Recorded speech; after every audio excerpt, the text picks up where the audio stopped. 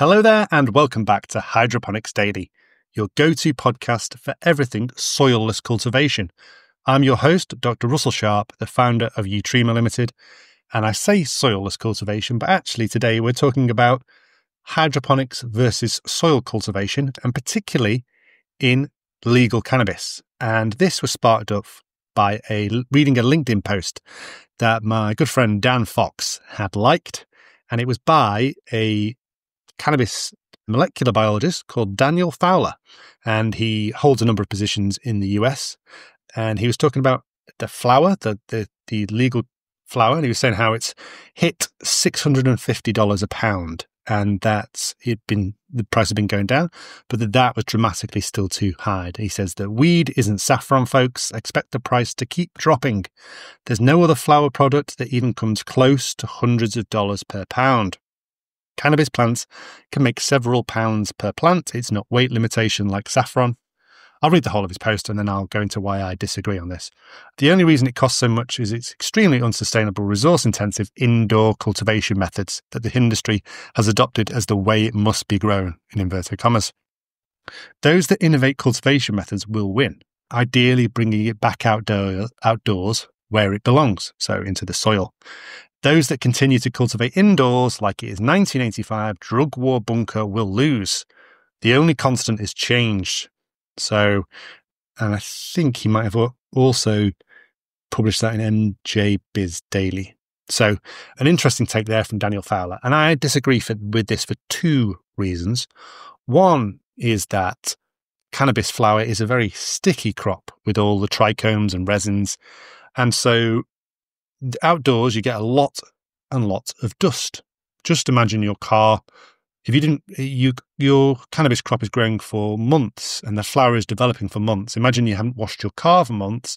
That's the amount of dust, if not more, that you're going to get on your crop. Because being a sticky crop, it's going to collect all the dust. So unlike your car, where the dust sort of wafts off and disappears, and only a small amount of that dust and grime gets attached to your car over a few months if you just left it there on your driveway. Imagine if you had a sticky car and all the dust and the crap just stuck to it. So that's what you're dealing with outdoor crops. Whereas indoors, you're able to filter the air coming in and prevent all that dust and crap from sticking to the sticky flowers. That's option number one.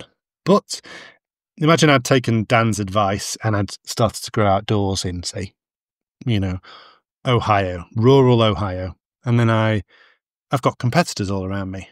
And if I was an indoor grower and I had a competitor who was out competing me, well, with cannabis, I could put them out of business overnight, legally, by just putting a male plant somewhere upwind of their facility.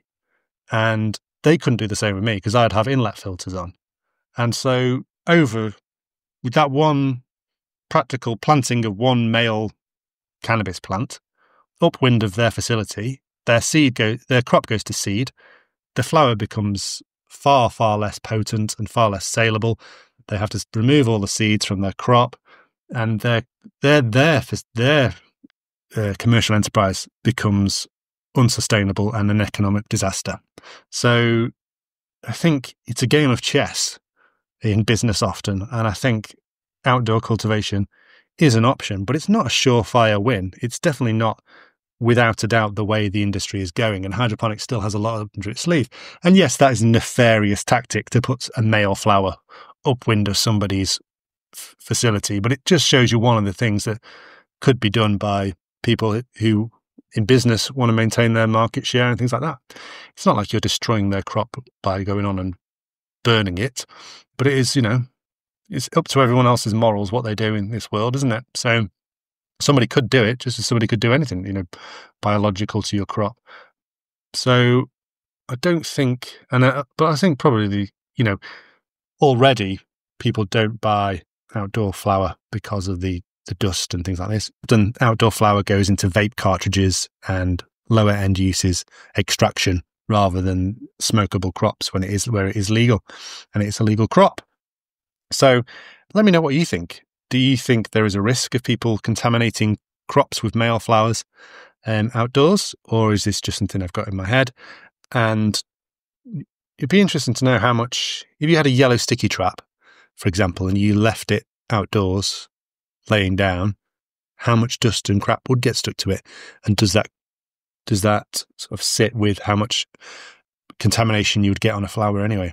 So we have to think as being soil grown as being superior when it comes to crops, but it's not always. It might be when it comes to nutraceutical levels and vitamin levels and mineral levels, but maybe not when it comes to dust contamination and things like this. So, and the more crops you've got in the area, the more chance you've got of contamination. If you've got a hemp crop near you, then you'll get pollen contamination. And if you've got pollen chuckers and plant breeders in your area, then you'll get pollen contamination as well. So there's always something to consider. That's been Hydroponics Daily for today. Bit of a contentious one.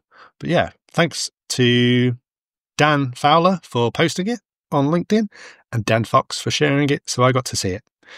As I say, check it out yourself, and love to hear from those guys what their opinion is as well. All right, until tomorrow, thank you very much for listening. Goodbye.